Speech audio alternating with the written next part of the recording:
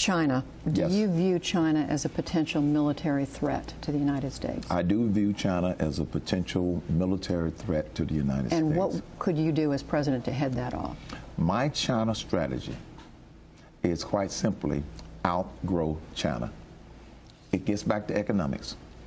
China has a $6 trillion economy, and they're growing at approximately 10%. We have a $14 trillion economy, much bigger, but we're growing at an anemic 1.5, 1.6%.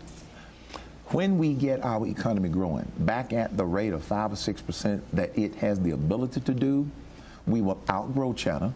And secondly, we already have superiority in terms of our military capability, and I plan to get away from making cutting our defense a priority and make investing in our military capability a priority, going back to my statement, peace through strength and clarity. So yes, they're a military threat. They've indicated that they're trying to develop nuclear capability, and they want to develop more aircraft carriers like we have. So yes, we have to consider them a military threat.